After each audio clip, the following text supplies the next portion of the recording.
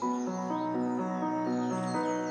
guys, in today's video, we are talking about why men come back to you and what to do to be the more powerful you for 2022. And this is not about being bitter. This is about knowing that you deserve better, period. Hey guys, I'm AngelaJean and welcome to my channel. Before we jump into the 3 reasons, I do want to start by saying, obviously, I understand that if you are not ready to let go of a relationship, or you are not ready to let this person out of your life, then you're just not ready.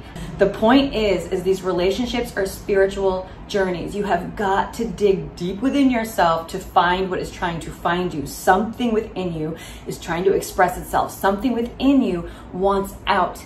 And it is gonna kick around in there and cause you so much pain until you finally decide that you have had enough and you are going to bring it to the surface and heal it, okay? So all I want these videos to be for you are seeds planted so that when you cross that bridge, when you get to that place where you are done and you're ready to fight for yourself instead of fighting whoever is the other person in your life, then you will have these videos as a point of reference, as those aha moments. Like, come back to them and use them, okay? So just let these be seeds planted. Okay, so enough of my babble. So the first reason why men come back to you and what to do is, and I experienced this, is why I can speak on this, they leave you, they go date around, and they come back. You wanna know why they come back? A lot of the time, they can't find anyone else that they can lie to that's going to forgive them. They can't find anyone else that they can cheat on and is going to take them back. So they can't find anyone. So guess what? They come back to you. And that is not a compliment, because it's not because they're choosing you because they love you. It's because you will deal with their shit. So they come back.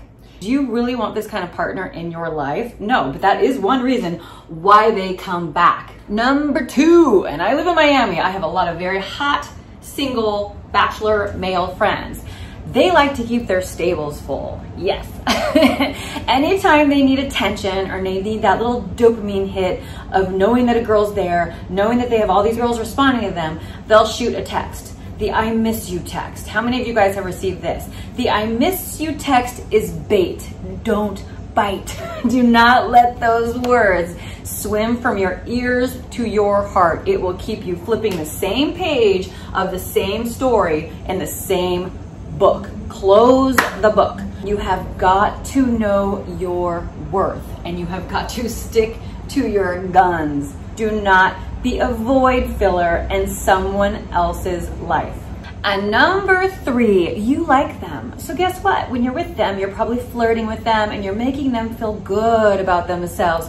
They love how you make them feel. I didn't say it was reciprocated, but they love how you make them feel. So whenever they're having a bad day, a low day, and they need some energy, attention from you, they will text you. Do not let someone use you to fill in the gaps of their day. And I know this is kind of like tough, lovey stuff, but literally you have got to know your worth and stick to your guns, whether this is a relationship or whether this is someone new. If you're in a relationship and someone leaves and tries to come back, when you are together in that moment, facing that problem, facing that challenge, that struggle, whatever it is, you're never gonna be more together than you are in that moment. You guys haven't broke yet, okay? You haven't had your first kink in the chain yet. In that moment is the moment where you need to decide as a couple. You're either gonna grab hands, put your heels in the ground and work it out together, or you're not. You are either gonna be a team and unite, or you are not. And if they leave, let them leave and do not allow them back into your life, because you're gonna hit more walls, you're gonna hit more struggles. Relationships don't get easier. So if you're in a relationship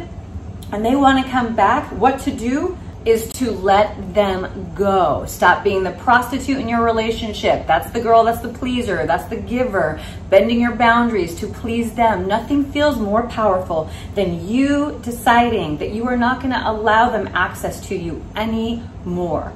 Nothing is worse, you guys, than waiting in limbo, waiting for someone to tell you what's going on in the relationship, tell you if you guys are still together, tell you if they wanna be with you. This is like the worst, powerless place to be. So the advice I give you is to decide, do you want a pet, a player, a project, or do you want a partner?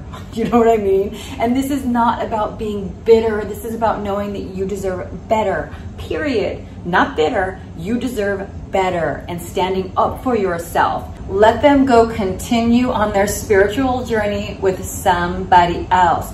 You are moving on and you are moving up because you are looking for a partner. And until you make that clear by your actions and by applying what you learn from broken relationships and relationships that do not serve you, you will not attract him in. You will continue to attract the player in. You will attract the pet, the project, everything but the partner, until you stand up for yourself, make a declaration, and apply everything you've learned with boundaries, okay? It's not about being bitter, it's about being better. And that is my advice to you on what to do when they come back to be the more powerful you for 2022. All right, you guys, thank you so much for watching. And don't forget that I have created that free gift for you, which is in the link below. It is the worksheet called Breakups or Breakthroughs. And like I said, a breakup doesn't have to be love. Remember, it can be a work relationship. It can be a friend relationship.